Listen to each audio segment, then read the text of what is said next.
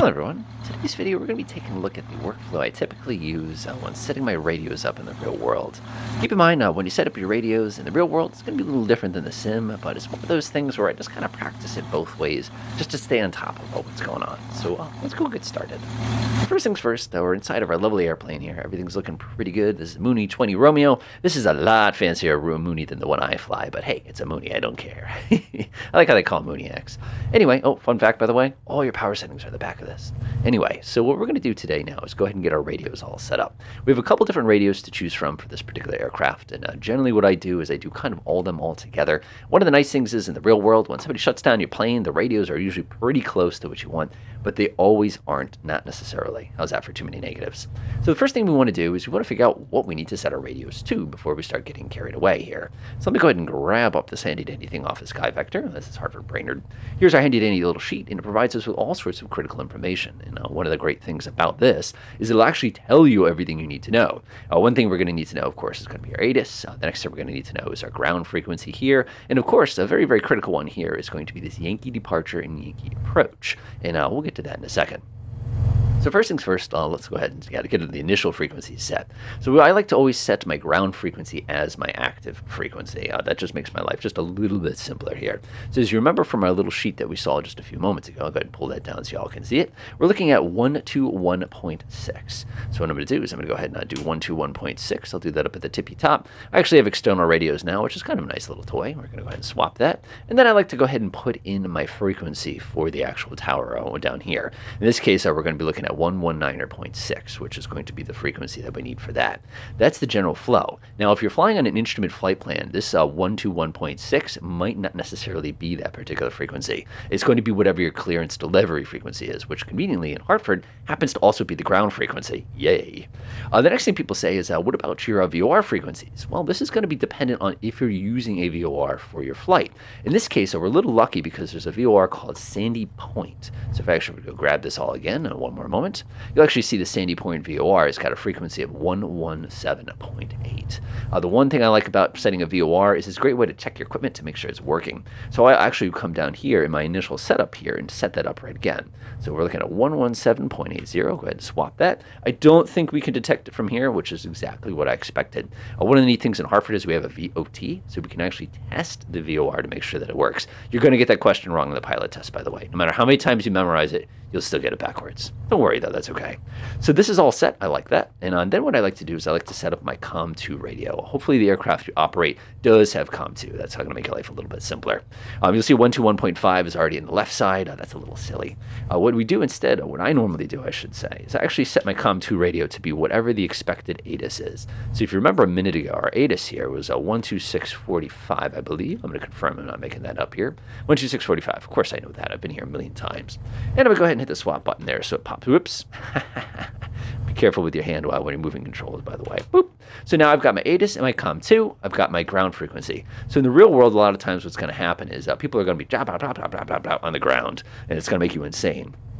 So what I will actually do is I will come over here and actually turn the volume down on that radio. So I'm going to press receive COM2, and what will happen is in a moment, COM2 should start chirping to life, and it will start reading us the weather. And now you can see if I actually hit over here. Now the way Flight Sim works is a little, it's special in that regard. But what it will do is it will start to read us the weather in a few moments. We can get all of our ATIS codes and things like that and everything we need. When we're all set with that, I always like to shut it off real quick just to go ahead and make sure it doesn't continuously deafen us. So the next step in the workflow here, as far as a typical flight goes, like I said, doing a little bit of express or real world kind of sort of features here. There's something I missed, and it's killing me just a little bit. This button, by the way, don't forget to shut that off. Turn that on, I say, in the real world, because what will happen is your autopilot won't work, and it'll make you slightly insane because you can't figure out what that silly beeping is, and then you realize the autopilot's been flashing. Anyway, too many real world experiences with stuff like that. So what we do now, of course, is we do our normal. We request our taxi, we get our flight following all set up and stuff like that, and then we'd find ourselves sitting at the end of the runway. We'd just have finished up our little run up there, and we'd be sitting there going, okay, so now it's time to get ready for our last part. Now, the interesting thing is when you get cleared with ground in the real world, what's actually going to happen is they cleared you to the runway. They'll call you if something comes up, but basically, when you get to the runway, you're done with ground. So what I would do next as far as my workflow goes is, again, you want to listen. In the real world, there's 3 or 4 planes right here all doing the same thing I'm doing right now, which is just sitting here kind of revving the engine up kind of a thing. So what you would do now is you go ahead and swap to your tower frequency, and now you want to put in your departure frequency. Now you're probably like, what is the departure frequency? Well, if you remember from before when we took a look at this, you saw that a departure frequency and approach frequency is something called Yankee approach. Where I live, Yankee approach is actually north of us. That's Bradley. They kind of own all the airspace above us. But this is going to be the frequency that we're going to use, that 127.8. So what I'm going to do now is I'm going to go ahead and dial in my 127.8 right into the top radio, because that's going to be the next people I want to communicate with. And you can see 127.8 has been selected. My tower frequency is ready to go. So the next thing I would do is I'd double check this. So my ATIS is looking pretty good. Notice I got 121.5. It's kind of as my backup. So I go ahead and release the parking brake, and we come sneak up to the line. By the way, in the real world, expect a lot of hand signals between you and all the traffic here. It's ridiculous. So we'd come up here, of course, to the line. I'll kind of pause in a few moments. Obviously, do not cross that magical line. We're professionals, though. We'd actually tip the plane into the wind, which I didn't do. That's naughty. We do one of these things. We get on the tower. Brandon Tower, Mooney 6-4 Red is holding short of 2 on Alpha. Request departure to the southeast. They go ahead and call us back. They read back our frequencies and everything like that. We go ahead and kind of get rolling. They say clear to take off 2, and I'd say clear to right turn approved kind of a thing. Whatever they're actually asking us to do on that particular day. Of course, depending on the day kind of a thing, it's going to depend. We're a Mooney, so we actually would fly in a little bit of takeoff flaps there. If you don't use the takeoff flaps, by the way, for those of you who are used to simple planes, it is an interesting experience. It's not to say the aircraft doesn't take off. It's just to say with a Mooney, it doesn't take off flat. It's very odd. It's sort of like tearing the plane off the ground if you don't use takeoff flaps. It will do it, especially if you're lightweight, but if you have anybody in the back seat, it's just kind of dangerous. It's just sort of one of those things. All right, there's about 65. Lift that nose up. Got plenty of runway underneath us, so I'm not going to touch that handles. Now, one of the other fun things with the Mooney in the real world is when you bring up your flaps into gear, the nose pitches up. And it's just kind of one of those things that I'm not used to. I'm always used to these things getting really heavy when you're into power here. So that's 80. I'm out of runway. Go ahead and bring that up. Bring that up. Now, in the real world, the nose would come up. Now, if you look carefully, nothing happens. It's just little things. All right, so we'd climb up, just like in the real world. We'd maintain whatever they told us to do. A lot of times, at least in Hartford, they tell us to hang on to runway heading for a bit, and then they'd say something like right turn approved. And what would happen is we'd go ahead and take a right turn like this. We'd almost get run over by about 6 training airplanes. It happens every day. And there's always that one guy in an air coupe who's like, do you even have a working transponder? How are you able? Anyway, I rant. So we go up here, and what they would do is they'd say, go ahead and contact departure. That could be all that they would say. Now, the big thing here is, remember how we got the departure frequency locked in there at that 127.8? Watch this. Boop. Stand by. Bradley approach. Mooney Red 6-4 is at 1,000 feet, climbing 4,500. And that's it. And then they go ahead and give us the radar contact, and we'd be on our way. Once we're nice and clear of the actual flight area, of course, this would be the time to go ahead and switch our frequencies again. What I like to do in the real world is actually to flip over to 121.5. That's the universal distress frequency, and actually go switch this over to COM2 so that I can listen in case anybody's in distress. A word from the wise, by the way, what happens is people's ELTs go off at random intervals, and when that occurs, of course, you're going to hear beep, beep, beep, beep. Actually, it's wee, wee, wee, wee. And of course, we always joke that's the sky police. So be ready to have to turn that on or off, because that'll get kind of distracting. So usually at this point, the only other radio changes I'm going to get is when I go down south, and they're going to tell me to get ready for New York approach and everything like that. But just how will we figure out that frequency in advance? This is where things start to get a little bit more interesting. One of the problems we have is the altitude we're flying at has a big impact on what frequency we're actually going to be communicating with. One of the things you'll notice, for example, is that we have a lot of these little airports kind of along the way on our journey.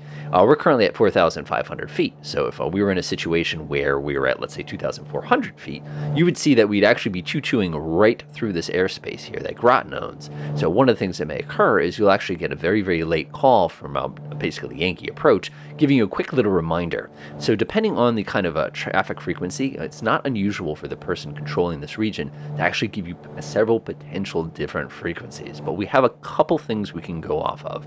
One thing we know, if we have to talk to Groton, if they hand us off to Groton Tower, the only time, by the way, I've ever been handed off to a tower is being down here in New York City. They actually gave me JFK Tower in order to get through their airspace. It was just easier for them. But one of the things we have is we can actually take a look at that frequency itself. We can pop up this website real quick. We can go on here. We can see that their tower, of course, is going to be 125.6, assuming that. But we also have an interesting thing here. We know what the Providence approach and departure frequencies are for 125.75, and that is going to be controlling the vicinity of this particular airport.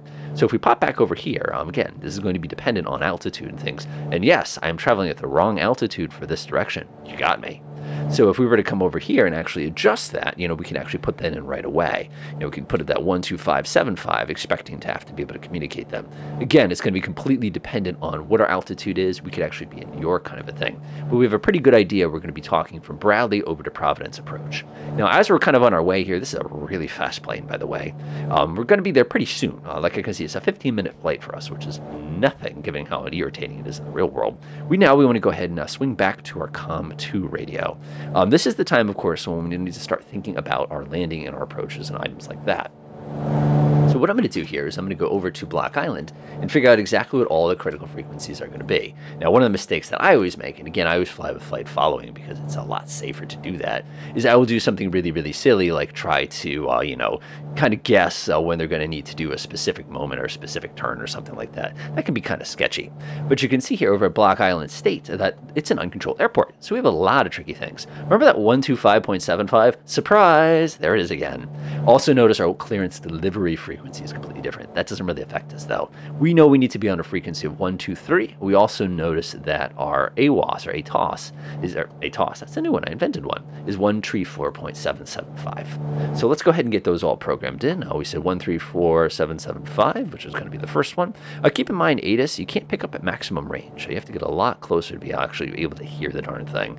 And one of the tricks, of course, we use in the real world is you can pull this little handle out right here, pull the squawk off, and sometimes you can get lucky and just start to hear it off at the distance, but usually doesn't happen. Once that's all been said, of course, I like I like to leave that one in here. We're going to be talking with those guys. Let's assume they told us to transfer over. Let's say we're now talking to Providence Approach. Now would be the time to go ahead and dial in your 123 here, which, like I said, incredibly convenient frequency here. Easy to remember. Aha, I love it when it does that. 123.00. So now we're ready as far as that goes. Now our distance to our destination is about 40 nautical miles. Achoo. Oh, sorry. Okay. Oh, yeah. I mean, yeah, our destination is about 30 nautical miles. So now this is a good time to go ahead and check on that weather there.